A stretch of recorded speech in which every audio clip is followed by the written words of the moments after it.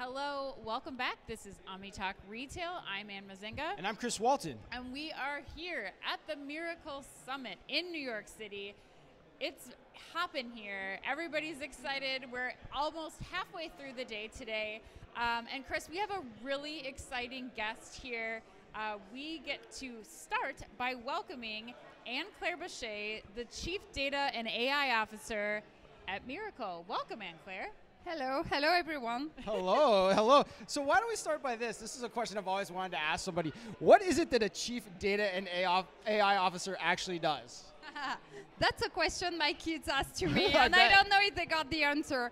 So I think my role is in two parts, is to really to help our customer to accelerate their growth with AI by identifying where AI can create gaps of value for them and try to embed that smoothly in our platform, both for sellers and operators, in 1P and in 3P. And I would say it's also a role for the internal Mirakl workers, is really to help them to masterize AI, build their own agent, and we've shared in the keynote that now 91% of Mirakl workers are leveraging AI on an everyday basis, and 30% of them have already built their own agent. So that's really both my role. It's really more, I would say, to empower people to leverage AI, not for the shiny part of it, but for the sake of it and create value. Well, and how are you at Mirakl kind of helping the Mirakl workers kind of unlock new abilities as AI is constantly changing? What are some examples of kind of how you're staying innovative when it comes to AI being part of the e-commerce shopping experience? So I think the first thing is to help them not to have the FOMO effect, to say it's cool, it's changing super fast, and also try to demystify and share what really matters.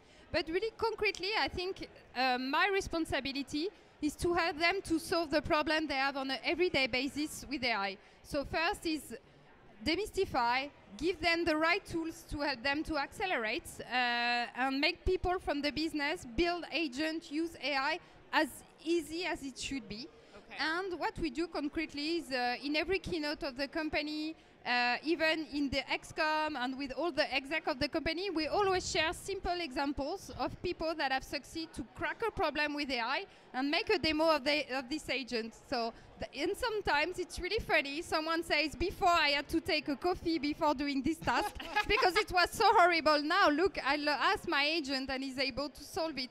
And I haven't got the time to start to drink my coffee. Yeah. So that's part of the success. It's make people, empower them, because they are the ones that have the problems. They are the ones that know they have the expertise and can reinvent their workflow. I could just see all you in the home office in Paris sitting with your coffees comparing AI notes with each other. That's great. It's great. I have that visual picture in my head, believe it or not. Maybe some French pastry alongside of it too. All right, so you've done a lot of development on the platform in regards to AI, some both recently and some I imagine that's upcoming. What of that in that arena are you most excited about? I would say what I'm the most excited about is all the change we have on the search market, and what is going to be really the agentic commerce experience.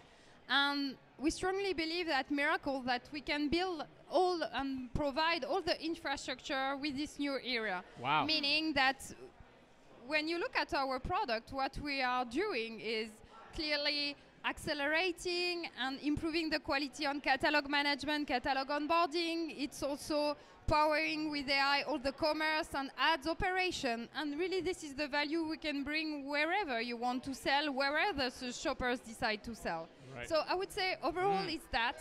I would say the one I'm most excited about is all the potentiality we have with media and with multimodal. Because last year we announced Catalog Transformer, was now we say more our agentic system, where you can delegate to Catalog Transformer all the painful tasks of catalog onboarding. Please categorize me this product, map my attributes, transform to the expected value list of this marketplace. Then after, maybe I have some information scrappy in my product description, but you can structure that. And we have achieved that all over the past year. We are not just building the agentic system. We have developed more than 10 specific e-commerce models. We have fine-tuned to be better at solving specific commerce tasks than you can have with GPT-4, or you can have just with Google's models. Right. Really train them to be very good at commerce. And now we are going to integrate in H2 multimodal capability in two ways. The first one is consider image as the first source of product data enrichment, and mix that with the text data. So now you can have better product content. And the second thing is also enhance all the images, because in this agentic commerce era, it's going to be also agents browsing your website, looking at the images. So if you are looking for a dark blue dress and it's only written blue in your description, they will use the images. So they better be with good quality. Right. Wow. So it's like a double check, or like multiple point check to help people find the products that they're looking for. And I think the challenge we are facing is going even further in the quality of the product description, and considering images as really an important part of it. Important part to have more information about the occasion where you can use the product, because definitely on this agentic platform, 10 to 11 words to express your needs. Right, exactly. And you have more context, so you can understand that you need technical shoes for a marathon or a 10K. And if you don't have this information, that's more complicated that your product is going to show up. Yeah. Right. Well, Claire, I'm wondering if you can give us, you mentioned you like to tell stories of how AI is helping with these simple stories. Do you have any customer success stories that you could share with us quickly that demonstrate how Mirakl AI is really helping do the things that you just talked about? I have one example of, that was an example of last week. Okay. So, office sellers that was trying to face a difficulty because it was with an operator that changed element in his taxonomy. Okay. It's Decathlon, that is well known in Europe, a bit I think in the US. And it was complicated because they had to re-import all their catalog. But with Catalog Transformer, they were able to re-onboard in just one night in 4 countries for the marketplace and to start to sell again. So we think about catalog onboarding, and it was able to do that in one night for them. They wake up, they say this is the best tech ever. And I was thinking, okay, that's good, because I didn't even thought about this use case about solving the problem, changing in the taxonomy, sellers couldn't sell anymore. But for both parts, it's super great. Wow. All right, well, we're going to get you out on here on this. We've been asking everyone this question to close us up. You know, the theme of the summit is accelerate. So Anna and I are curious, of all the AI trends out there, I think I have a feeling of how you might answer this based on what you've already said. But of all the AI trends out there, which one do you think is going to accelerate e-commerce the most? I think definitely agentic. Agentic? And I would say all the fact that, you know, the everyday tool we are going to have is our individual agent we are going to build ourselves, maybe, or an agentic platform like Perplexity, Entropy, Grok, whatever, Google, OpenAI. And I think this will deeply change the way we will express our need of product and services.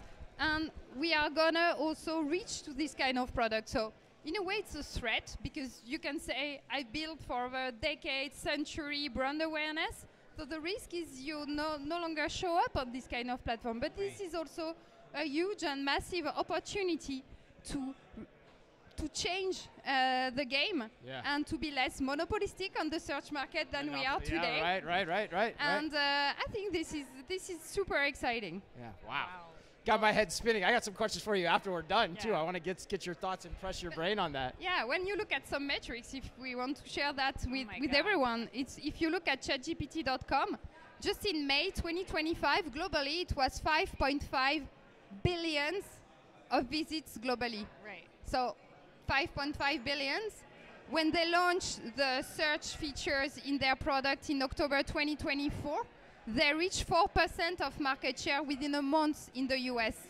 It's the same market share as Bing. Just one, And that's just one provider, And when they launched the Discover product featured, I think it was a little bit than 1 month ago, that allows you to directly explore product in their interface.